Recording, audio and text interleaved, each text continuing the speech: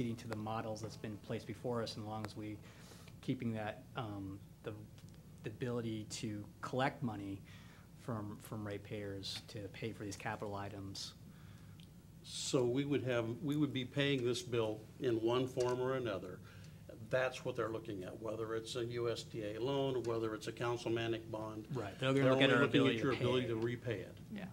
You do have upper limits, though, for future uses or current capacity for what you can do in general obligation bonds and councilmanic bonds themselves without going back to the public. Okay. So you would be using up some of that capacity. And that was my concern. There is a capacity, there's a number there somewhere that we would work within. We just took $2 million of that capacity.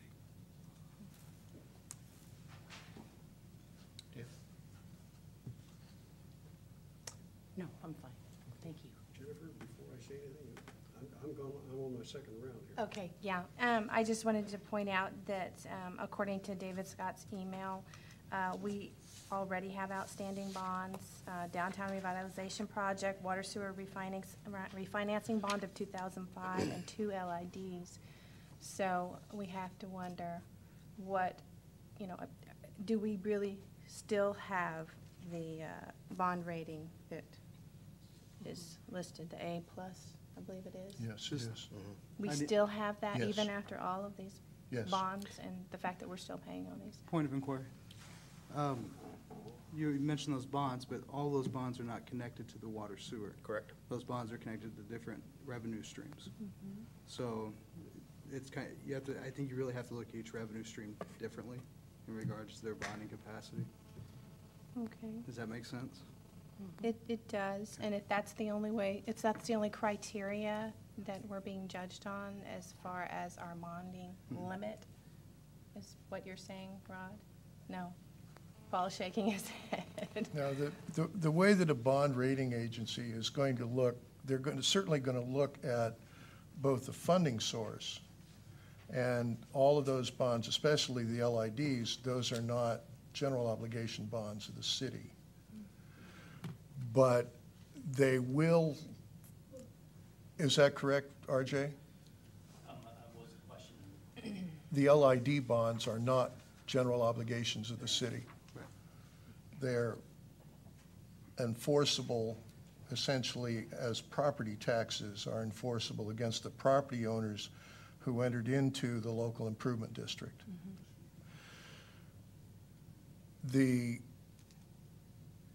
But there is an overall bond rating for the city, and there's an A+ rating and a AA- rating for two different kinds of bonds, but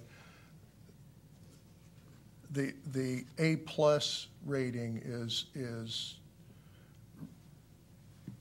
really for general obligation bonds of the city, is that correct? Revenue bonds. A+ rating on the revenue bond. On revenue bonds, and AA- on general obligation? I have one more thing, I'm sorry.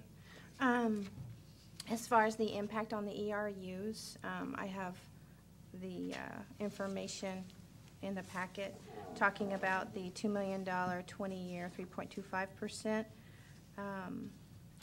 versus the 40-year 3.25%. And I'm just curious to know what the impact on each ERU would be with a councilmanic bond. Or would it be similar to the other 20-year It would be, USDA loan? I would The think interest it- rate is higher. I would think it would be higher because it's still based on the total payout of the life of the instrument itself. It would be just a little bit higher. If you take the $300,000 difference, is that correct? Correct. Councilman Shoemaker? And you know, That was based on Trevor's original figures. And I Right. think I think they still hold. okay. And you factor it out, the life of the loan for 20 years, it doesn't seem like it would be that much. And Am I it's- correct? it- Anybody have a calculator? It's also a function of the overall utility program. But the rates, we've already gone through this study, and this $2,000 is going to have to be factored into the rates because it wasn't originally factored into the study. Correct. So the rates will have to increase more than likely, anyway. There's the potential, No? there's the potential for that, but not necessarily. But certainly intuitively, if you had a capital program that was for X dollars over a specific period of time, and then you increase the principal for that and finance that, you're going to need a little bit more each month from all of the contributing ratepayers in order to meet that obligation. But also understand that the capital plans are living documents in the sense that some of the timing changes, we're projecting out into the next decade or later in this decade when some of those projects will happen. Some of the costs can be different. It's a planning tool to guide your rate analysis and to guide your rate policies. So you can't conclusively say for sure that it would increase the rates, and it is just as likely that the rates wouldn't have to change from the current model that was in front of you, particularly in the short term, given some of those adjustments. And I believe that staff's already identified for the next round, as FCS works with us, some potential adjustments that do some minor delays to some of the different projects, but I can't remember those specifics. So it's sort of all of that context that, we're saying that the impact to ERUs, we believe, would be minimal, but we can't say that it would be nothing. No, I'm finished. Actually, I will chime in. Thank you, Dave. I just want to say that I really do take into consideration what my fellow council members have spoken about tonight, and I do think they do really have issues here. However, I do feel like this USDA loan, when we look at it on the face, is by far the best, makes the best fiscal sense for us. And so I do support that. Although, given the situation, I do understand the concerns that you have. And for the audience here, I mean, I want to make sure that they understand that this does not commit us, this action tonight, to using the USDA loan. It just moves forward. And furthermore, currently the staff has a target, and they don't believe that we'll fully utilize that $2 million. They believe that the costs will come in between 1.2 and 1.4 million. So we wouldn't be fully obligated to utilize the entire $2 million in either format that we choose to finance it.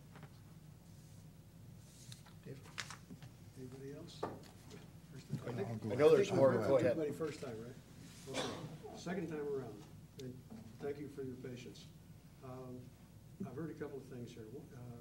But one of them that intrigues me is that the difference between the two bonds, or the two revenue sources for this project, which we need to do, is $300,000. That's the savings that we anticipate making by doing this project. So that frees up, I think, some money to use the Council-matic bond, which will come in at less than the $300,000 for some of the reasons that Councilman Russell and others have mentioned. The second one, I heard the point others will take the stimulus funds. I don't think that makes it right, but I would also say that there are people at the state and local level all over the country who are refusing to take stimulus funds.